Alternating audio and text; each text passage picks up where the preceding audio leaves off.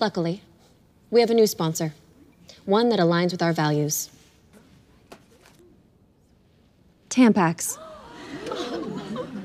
Let's talk Tampax. Okay. That part wasn't actually in the book, so how did we land on tampons as Supper at Six's major sponsorship in the end? It was a lot of conversation about what would be the elegant way to get out of this situation that she's in, and what would be the revolution for Elizabeth in that.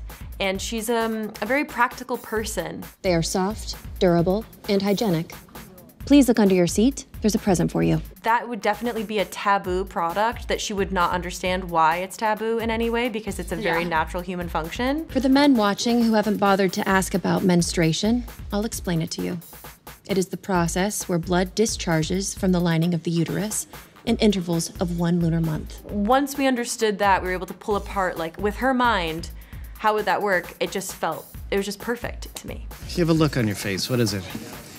Clarity. She said she had achieved clarity right before that moment, but we didn't really get to see all of those things click together. So was it just that last conversation with Harriet, or how did she become kind of this new version of Elizabeth? You know, have you ever just had a moment of brilliance? Have you ever just, it happens to me sometimes. I'll be thinking about something really hard, and then I walk maybe to the fridge, and then it's like it hits and it organizes. I feel like her mind works like that, where there's actually all of these things that have been going on that you've seen little bits of throughout the series, and it's just kind of all been going there in the back of her mind, and then it just, like the scientist that she is, it just, the moment of brilliance comes. Calvin?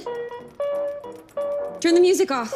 And then she has this exuberance and enthusiasm because she knows it's the right choice, it's the right thing to do, and she's now freed herself while also acknowledging and allowing the show to continue to live and to continue to be this thing, that it doesn't have to be an either or, that it can still be this thing that's empowering and will empower others, and she can empower herself. It's just the perfect blend. And with that, let's discuss glazed ham.